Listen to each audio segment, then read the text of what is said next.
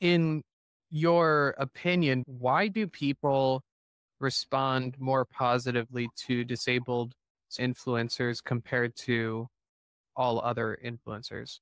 So I can only speak specifically about my own research. In my own research, I looked at consumer responses or perceptions of products promoted by disabled influencers. I looked specifically at the perceived luxury of these products. What I found in my research was that consumers perceive disabled influencers as more unique than they perceive non-disabled influencers. So that was one bit, right?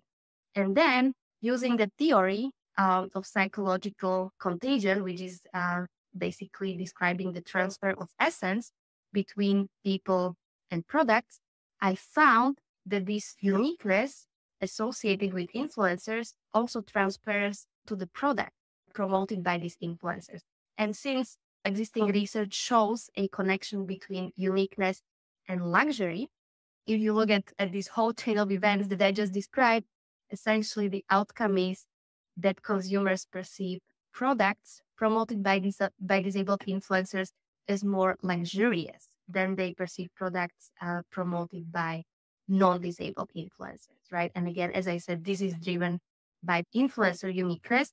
And then I also wanted to take this a step further. I wanted to look at a more concrete outcome. And since again, prior research shows us that perceived luxury is usually connected with greater willingness to pay for the product, because obviously, if you think that something is more luxurious, you are typically willing to pay more for it. So taking this a step further, I also show that consumers are willing to pay more for products promoted by disabled influencers as opposed to the products promoted by non-disabled influencers. Yeah, that makes a lot of sense. So, how do brands approach working with disabled influencers differently?